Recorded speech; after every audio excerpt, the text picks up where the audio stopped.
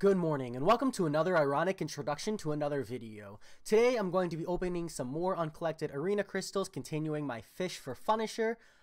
Sorry, I couldn't help myself. The thing is, I would really like to save these to get to 100. It just feels a lot better to open 100 at a time. The thing is that the Darkhawk and Medusa arena grind is on, and I am going for both. So if I can get a Phunisher in this, that would be really ideal.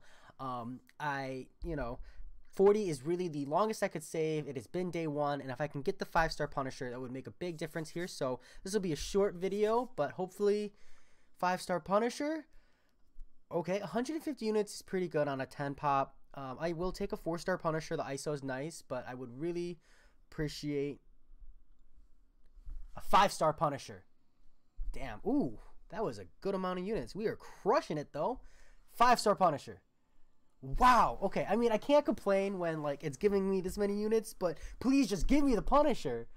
Damn. Okay. Wow, I will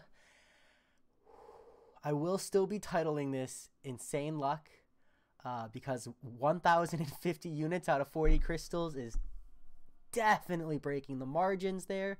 I believe what I hear is the average is somewhere between 1,600 and 1,800 for 100 crystals. So that would be somewhere between 800 and 900 for 50 crystals, and you can see that I'm above that mark. So I can't complain, but at the same time, like, that 5-star Phunisher would really help me out. I have 8 5-star champions, and it just really throws off my rotation when I have to throw a 4-star in there.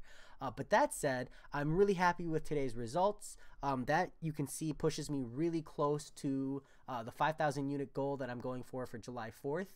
But that said, I will talk to you all later.